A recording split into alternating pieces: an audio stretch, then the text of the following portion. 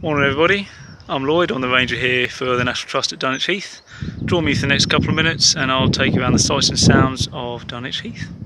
So you join me now out in the middle of the heath. I'm currently carrying out a bird survey, so I'm listening out to try and suss out the populations of the key heathen species such as the stonechat, woodlark, Dartford warbler, and later on I'll suss out the nightjars as well. So down on the beach here now, we've got a mile of beach, half of which is backed by these cliffs.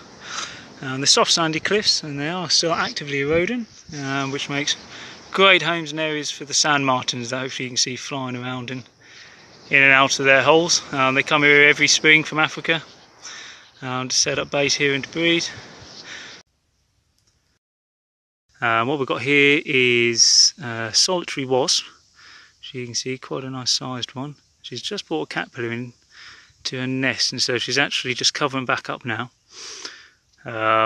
Inside there will be a tunnel with some chambers that she'll put a caterpillar or two in each chamber and then lay an egg there, and then cover it all back up to try and stop the parasitic wasps or other predators trying to get in there, which will try and snaffle her caterpillars or her eggs or the larvae that are inside. So a complete change in habitat. You should hopefully be able to see here a dragonfly. This is a 4-spotted chaser, and dragonflies are incredible things, have a real amazing life. You know, when they're like this in adult form, they live for a couple of weeks to a couple of months, depending on the species. But actually most of their life is spent in the water, where they live, well, up to 4 years, some of the larger species, as a nymph. So a lovely view of a 4-spotted chaser there.